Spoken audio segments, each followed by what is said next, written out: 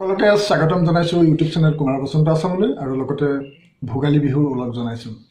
আজি মই 20টা প্ৰশ্ন ইয়াতে উত্তৰ সৈতে আলোচনা কৰিম আৰু এই প্ৰশ্নসমূহ হাইস্কুল টেটৰ কাৰণে জেনেৰেল ষ্টাডিজৰ অন্তৰ্ভুক্ত হৈছে আৰু ইৰিগেশ্যন বিভাগৰ লগতে আসাম পুলিচৰ কাৰণে যিসকলে প্ৰতিযোগিতামূলক পৰীক্ষা দিব সেইসকলৰ কাৰণেও এই প্ৰশ্নসমূহ উপযোগী হ'ব। আৰু আজি যি 20টা প্ৰশ্ন লৈছো অসম বুৰঞ্জীৰ লগত জড়িত আৰু আপোনালোকে গম পায় যে ইৰিগেশ্যন বিভাগত যিসমূহ জেনেৰেল নলেজ আহিব জিকে কুৱেশ্যনসমূহ অসমৰ লগত জড়িত প্ৰশ্ন আহিব আৰু অসম বুৰঞ্জীৰ এই প্ৰশ্নসমূহ হাইস্কুল টেটৰ কাৰণে প্ৰয়োজনীয় হ'ব আৰু আসাম পুলিচৰ কাৰণে প্ৰয়োজন হ'ব। এতিয়া মই প্ৰথম প্ৰশ্নটো লৈছো যে লতা কটা ৰণৰ নেতৃত্বত কোন আছিল। মই অপশ্যনসমূহ নকওঁ, আপোনালোকক কম সময়তে মই 20টা প্ৰশ্ন আদায় কৰিবলৈ শেষ কৰিম, গতিকে ইয়াৰ শুদ্ধ উত্তৰটোকেইটা দি দিছোঁ যে লতা কটা ৰণৰ নেতৃত্বত আছিল হৰনাথ ভিতৰুৱাল ফুকন। আকৌ কৈছোঁ হৰনাথ ভিতৰুৱাল ফুকন। এবাৰ মই 2 নম্বৰ প্ৰশ্নটো লৈছোঁ মহাৰাজ নৰনাৰায়ণ কোনগৰাকী মোগল সম্ৰাটৰ সমসাময়িক আছিল। আকৌ কৈছোঁ যে মহাৰাজ নৰনাৰায়ণ কোনগৰাকী মোগল সম্ৰাটৰ সমসাময়িক আছিল। ইয়াৰ উত্তৰটো হৈছে সম্ৰাট আকবৰ। 3 নম্বৰ প্ৰশ্নটো লৈছোঁ সেইটো হৈছে শৰাইঘাটৰ যুদ্ধত লাচিত বৰফুকনৰ সৌহাৰ্দস্বৰূপ বাঘ হাজৰিকাৰ প্ৰকৃত নাম কি আছিল। ইয়াৰ উত্তৰ হৈছে ইছমাইল ছিদ্দিকী। আকৌ কৈছোঁ ইছমাইল ছিদ্দিকী। এবাৰ মই 4 নম্বৰ প্ৰশ্নটো লৈছোঁ মোৱামৰীয়া বিদ্ৰোহৰ প্ৰধান নেতাজনৰ নাম কি আছিল। ইয়াৰ উত্তৰ হৈছে ৰাঘৱ মৰাণ। আকৌ কৈছোঁ ৰাঘৱ মৰাণ। এইবাৰ লৈছোঁ 5 নম্বৰ প্ৰশ্নটো যে মগলু ৰাণী বুলি কাক কোৱা হৈছিল। মগলু ৰাণী। ইয়াৰ উত্তৰ হৈছে মণিপুৰৰ কুমাৰী কুৰংগ নয়নীক মগলু ৰাণী বুলি কোৱা হৈছিল। এইবাৰ মই 6 নম্বৰ প্ৰশ্নটো লৈছোঁ কোনজন আহোম ৰজাই মাত্ৰ এমাহকাল ৰাজত্ব কৰিছিল।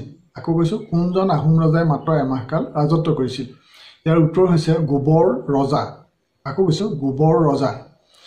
এইবাৰ লৈছোঁ 7 নম্বৰ প্ৰশ্নটো মূলা গাভৰুৰ স্বামীৰ নাম কি আছিল। ইয়াৰ উত্তৰ হৈছে থাচেন মুং বৰগোহাঁই। আকৌ কৈছোঁ থাচেন মুং বৰগোহাঁই।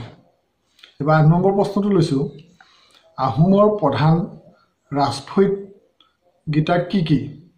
ইয়াতে ধৰি লওক ৰাজফৈদগীতা জানিব লাগিব আৰু এই ৰাজফৈদৰ ভিতৰত ধৰি লওক 4টা অপশ্যন দিলে তাৰ কোনটো হয়তো সুধিব, গতিকে আমি ৰাজফৈদ 4টা নাম কৈ দিছোঁ। সেইকেইটা হৈছে টুংখুমীয়া, টিপমীয়া, নামৰূপীয়া আৰু চাৰিঙীয়া। টুংখুমীয়া, টিপমীয়া, নামৰূপীয়া আৰু চাৰিঙীয়া। এবাৰ মই নেক্সট কুৱেশ্যনটো লৈছোঁ 9 নম্বৰ প্ৰশ্নটো হৈছে বৰপাত্ৰ গোহাঁইৰ পদবীটো কোন স্বৰ্গদেউ দিনত সৃষ্টি কৰা হৈছিল। উত্তৰ হৈছে চুহুংমুং ৰজাৰ দিনত। নেক্সট 10 নম্বৰ প্ৰশ্নটো লৈছোঁ বৰবৰুৱা আৰু বৰফুকন পদবী দুটা কোনজন আহোম স্বৰ্গদেউৰ দিনত সৃষ্টি কৰা হৈছিল। ইয়াৰ উত্তৰ হৈছে প্ৰতাপ সিংহ। 11 নম্বৰ প্ৰশ্নটো হৈছে কোনজন আহোম ৰজাই প্ৰথম মুদ্ৰাৰ প্ৰচলন কৰিছিল। ইয়াৰ উত্তৰ হৈছে ৰুদ্ৰ সিংহই। নেক্সট কুৱেশ্যন কোনজন আহোম ৰজাক উত্তৰ পূব ভাৰতৰ শিৱাজী আখ্যা দিয়া হয়। ইয়াৰ উত্তৰ হৈছে ৰুদ্ৰ সিংহ। নেক্সট কুৱেশ্যন কোনজন আহোম ৰজাক শৰণীয়া ৰজা বোলা হয়। ইয়াৰ উত্তৰ হৈছে জয়ধ্বজ সিংহ। নেক্সট কুৱেশ্যন কোনজন আহোম ৰজাই প্ৰথম স্বৰ্গদেউ উপাধি গ্ৰহণ কৰিছিল।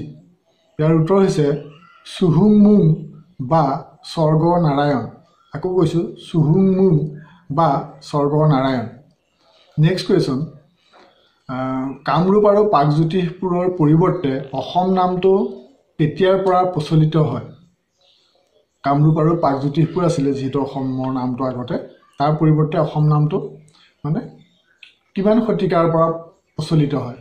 ইয়াৰ উত্তৰ হ'ল খ্ৰীষ্টীয় 15 শতিকাৰ পৰা। এবাৰ নেক্সট 16 নম্বৰ প্ৰশ্নটো লৈছোঁ কামৰূপত বৰ্মন বংশৰ প্ৰতিষ্ঠাতা কোন আছিল। ইয়াৰ উত্তৰ হ'ল ৰজা পুষ্য বৰ্মন। নেক্সট কুৱেশ্যন বৌদ্ধসকলে ব্ৰহ্মপুত্ৰ উপত্যকাক কি বুলিছিল। ইয়াৰ উত্তৰ হৈছে বেইচালি। বৌদ্ধসকলে ব্ৰহ্মপুত্ৰ উপত্যকাক বেইচালি বা ৱেইচালি বুলি কয়, ৱেইচালি বুলি কৈছিল। নেক্সট 18 নম্বৰ প্ৰশ্নটো হৈছে কিৰাত বংশৰ মহিৰংগ দানৱৰ ৰাজত্ব কোনে ধ্বংস কৰিছিল বুলি কোৱা হয়? ইয়াৰ উত্তৰ হৈছে নৰকাসুৰে।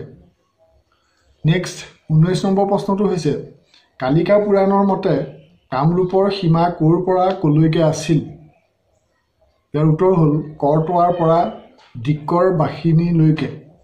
আকৌ কৈছোঁ কৰতোৱাৰ পৰা দিক্কৰ বাসিনীলৈকে।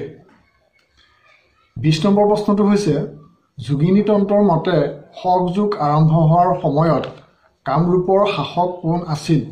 আকৌ কৈছোঁ যোগিনীতন্ত্ৰৰ মতে শক যুগ আৰম্ভ হোৱাৰ সময়ত কামৰূপৰ শাসক কোন আছিল? ইয়াৰ উত্তৰ হ'ল দেৱেশ্বৰ। আকৌ কৈছোঁ দেৱেশ্বৰ। আজিৰ এই ভিডিঅ'টোত মই 20টা প্ৰশ্ন ল'লোঁ। আপোনালোকক প্ৰথমেই কৈ লৈছিলোঁ যে 20টা প্ৰশ্ন হাইস্কুল টেট ইৰিগেশ্যন বিভাগৰ পৰীক্ষা আৰু আসাম পুলিচৰ লগতে অন্যান্য প্ৰতিযোগিতামূলক পৰীক্ষাৰ কাৰণে খুবেই প্ৰয়োজন হ'ব। বিষয়টো আছিল অসম বুৰঞ্জী। আপোনালোকে কমেণ্ট কৰি জনাব। কম সময়ত ভিডিঅ'টো প্ৰস্তুত কৰিবলগীয়া হোৱাৰ বাবে স্ক্ৰীনত আপোনালোকক দিয়া হোৱা নাই, তাৰ বাবে দুখিত। আপোনালোকে যেহেতু অডিঅ'টোৰ পৰাই কথাখিনি স্পষ্টকৈ বুজি পাইছে, আপোনালোকে নিশ্চয় কমেণ্ট কৰিব যে এনেধৰণৰ প্ৰশ্ন আৰু বিচাৰে নেকি। যদি বিচাৰে তেতিয়া মই পৰৱৰ্তী খণ্ডত এনেধৰণে মই সকলো সামৰি বা ইয়াতকৈ অধিক প্ৰশ্ন সামৰি মই ভিডিঅ' দিবলৈ চেষ্টা কৰিম। আজিলৈ ইমানটা সামৰণি মাৰিছোঁ। যদি আপুনি এনেধৰণৰ ভিডিঅ' পাই থকাটো বিচাৰে, চেনেলটো যদি আগতে ছাবস্ক্ৰাইব কৰা নাই জৰুৰ ছাবস্ক্ৰাইব কৰিব আৰু বেল আইকনটো প্ৰেছ কৰি থ'ব। আৰু ভাল পালে নিশ্চয় লাইক এটা কৰিব। থেংক ইউ ফৰ ৱাচিং। জয় আই অসম।